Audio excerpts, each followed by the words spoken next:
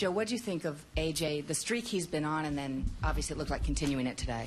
Yeah, I thought A.J. Was excellent today. He battled out some innings early, the second and the third, and then he got on a roll and, gave us 7 great innings today. And, he's just passing the baton, and they just, the starters are building off of each other, and it's great.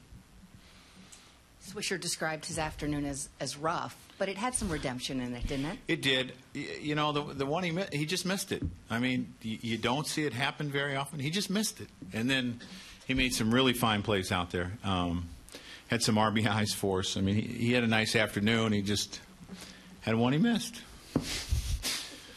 Joe, as much as you say you have to get Bruney going, I know he hadn't pitched since, I believe, July 10th, but what did you see there? It's the best stuff we've seen since he's come back. I know he gave up the 2 home runs. You don't always look at results. You look at the stuff, and the stuff was much better today, and it's really something to build on. Back. Joe, assuming you're in this game for many years to come, do you think you'll be able to tell future kids who come up and struggle to look at someone like Phil Hughes, the way he not only had early success, then really struggled and has been able to kind of resuscitate himself to such a degree, to point to him and say, this is the way you do it? Probably more important, Phil Hughes might be able to tell people. And sometimes it means more coming from a player who's been through it than necessarily a manager telling you, well, I had this guy, and so bless you.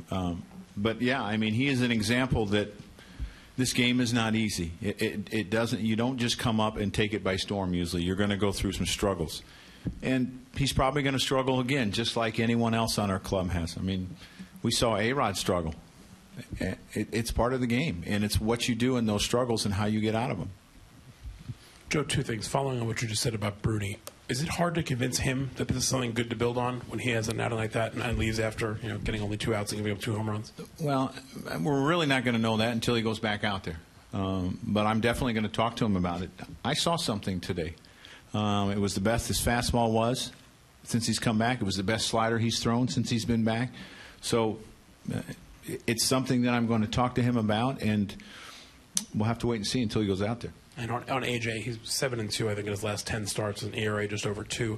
Do you find he's getting in a big groove here? And more importantly, you talked before the game about gutting through a start. Is that what you saw out there today? I thought he did, because he got in trouble in the second and the third innings and found ways to get out of it.